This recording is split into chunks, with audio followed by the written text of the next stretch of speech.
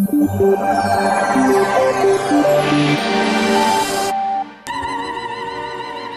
one-act opera Elektra is a dramatic tale of death and revenge, and it's getting a fresh look in Salzburg.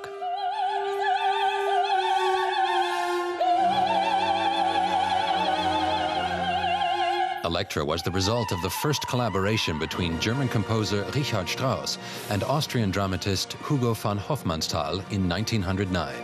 This combination is a kind of miracle, and not just for Elektra, but also for the Rosenkavalier and Ariadne.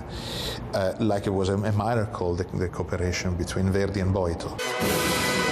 This music is written for everybody. It's written for everyone. So the geniality of the combination of the two great men of art is giving this kind of results. Richard Strauss and Hugo von Hofmannsthal both take center stage in an exhibition honoring the festival's 90th year. They helped found the event in 1920, together with Austrian director and actor Max Reinhardt, who pushed to establish the festival in the Baroque city of Salzburg.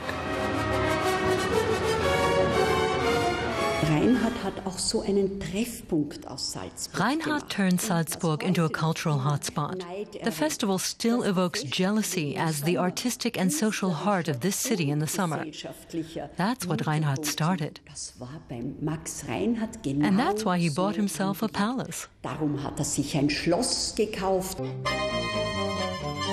Reinhardt's treasured palace was the heartbeat of the festival back then.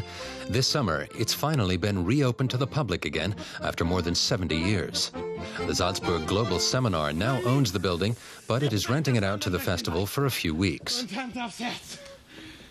The arrangement allows for Shakespeare's A Midsummer Night's Dream to be performed in the Palace Park. Guests can picnic while watching the show, just like during Reinhardt's time.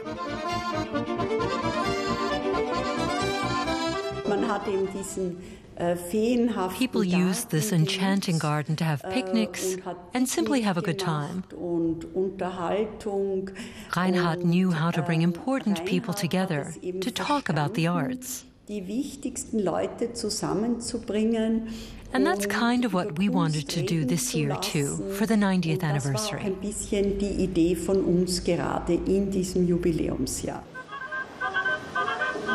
Max Reinhardt turned Salzburg into a stage on the festival's first day on August 22nd, 1920. It was also the debut of Hugo von Hofmannthal's play Jedermann. Now, visitors can relive the festival's history through the exhibition. Salzburg-born conductor Herbert von Karajan is an important part of that history. He led orchestras here an astounding 337 times. Richard Strauss and Hugo von Hofmannsthal's famous opera Rosenkavalier is also a legendary part of the festival.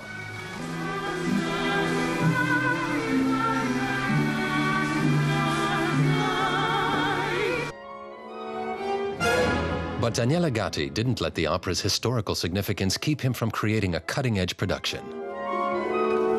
There is a lot of theory around music, but at the end we have to play, we have to do a good performance, and we have to talk to the audience. I think that if someone is coming to see an opera, has to see and to feel something. I have to think that people are coming for the first time to listen to an opera and to arrive directly to the hearts of these people. That's essentially what the festival's founders had in mind 90 years ago. But change is also good. If you want to preserve everything, you have to change everything. If you want this festival to remain the world's best and most important arts festival, you have to change. If we stick to what worked yesterday, we won't have any success with tomorrow's audiences.